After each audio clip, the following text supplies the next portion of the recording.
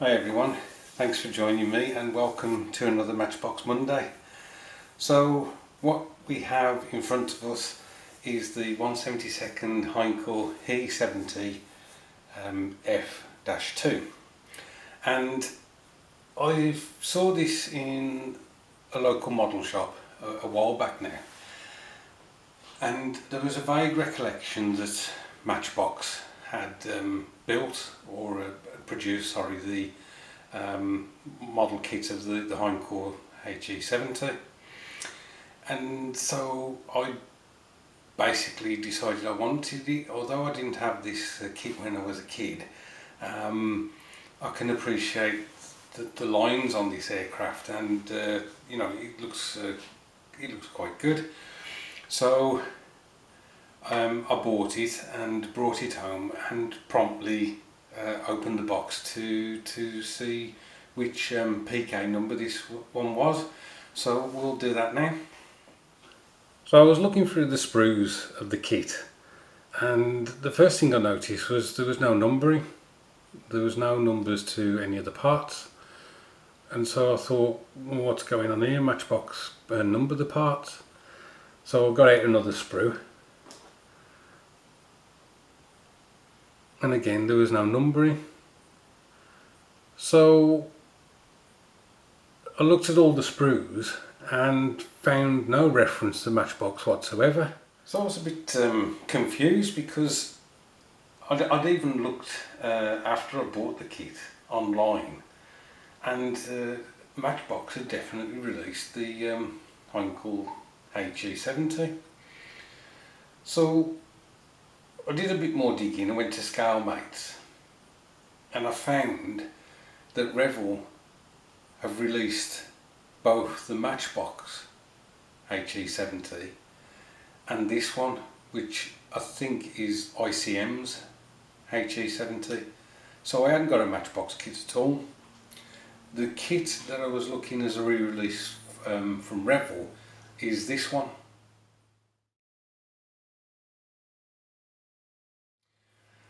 So I decided I was going to keep the kit anyway, because I quite like it, but I was still determined to try and get the Revell repop of the Matchbox one. And what happened was, when I went on an auction site, I was actually able to get this kit instead of the Revell one. So there you go, an actual Matchbox boxed kit.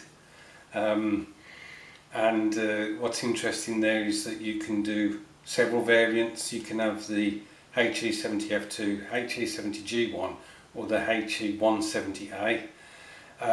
Now what I like about this one is I like the Lufthansa markings, and that's what I intend to do this kit as. So let's have a look at this actual Matchbox kit as opposed to Revell repop, and let's see what's in the box. So we'll start with the decals for a change. Now I haven't looked at the instruction sheet, but this is going to be Spanish Civil War Condor Legion, I would have thought. These are the Lufthansa decals, and I'm not quite sure about what those are. We'll have a look at that in a bit when I get the instruction sheet. They look in very good condition, actually, considering the age of this box, which is, looking quickly at the instructions, 1992. So that's 27 years. So they don't look bad at all. So here's the instructions, and you can see the different nose on. I think that might be the 170. And then this is the Condor Legion He70. And there's the Lufthansa one.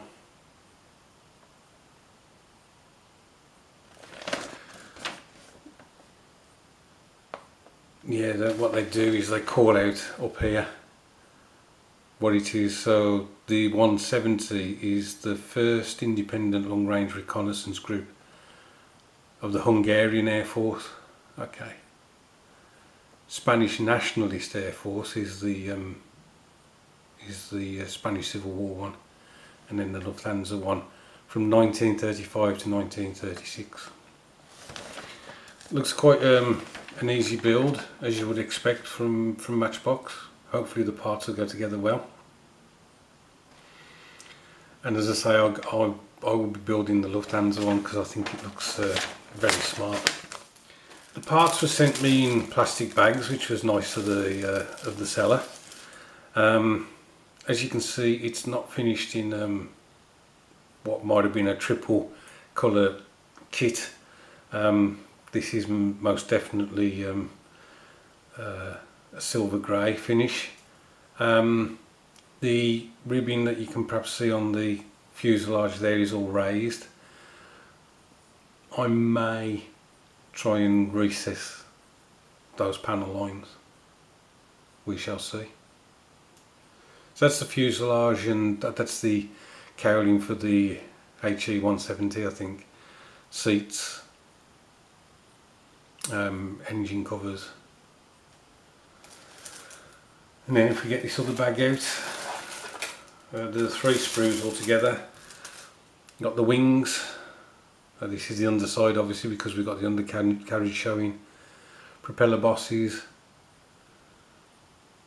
You've got the 2 different bosses there because of the 2 different type of aircraft. You got the console there, which looks pretty good. And the final one, we've got some seats. Those are probably the pilot seats, and the other seats that we saw, if they were seats, are for the passengers. The panel lines here are also raised, but it may not be too bad to have a go at recessing them. I don't know. It may look better. The glazing is on 1 sprue, looking pretty good. I can't see any scratches or anything on there, so these smaller windows I may just use that crystal clear rather than fitting the plastic bits. So what's the PK number on this? I don't know whether you guys spotted it. I was too busy looking at the parts. I can't see it on that one.